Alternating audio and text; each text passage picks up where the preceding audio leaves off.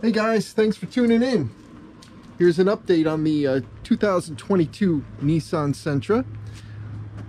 We are going to bring this into the dealership to find out what the hell is leaking underneath, what kind of transmission oil is leaking and how bad it is. So I'm going to bring that in. I took a picture before we left and we're on our way, so let's go.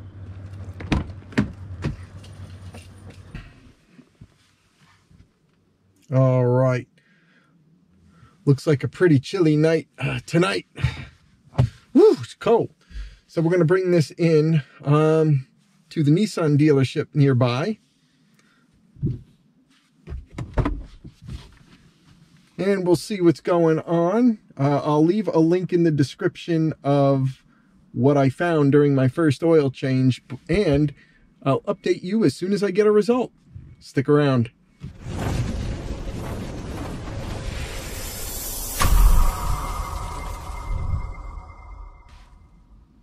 Welcome everybody. I just got my 2022 Nissan Sentra back from the dealership concerning that transmission leak or whatever the hell was leaking under there.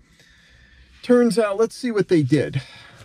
Got my paper right here. Okay, it's from the dealership.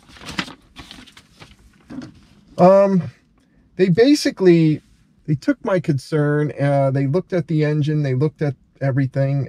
Turns out they didn't see any leaks.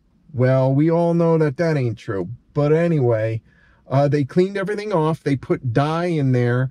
They told me to check it in a couple of weeks, and if there is any concerns, just bring it back. So that's what I'm going to do.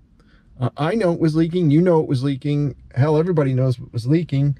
But again, I don't know where it was coming from. I couldn't see any spot where it was coming from, and neither could they.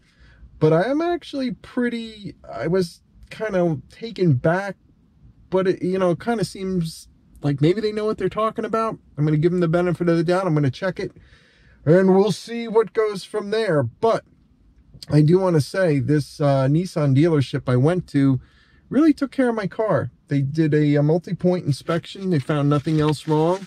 They didn't charge me, which is a good thing. And they took care of my vehicle. So if you can see, move out of the way here.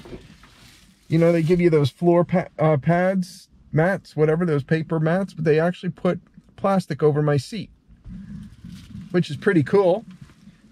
I think, anyway, it's a nice touch. And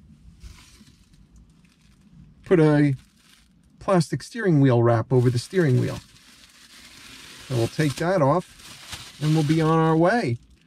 Again, if we see anything, I'm going to check it in a couple of weeks. I'll let you all know what's going on. And if you have any suggestions or comments, please let me know. Have a great day.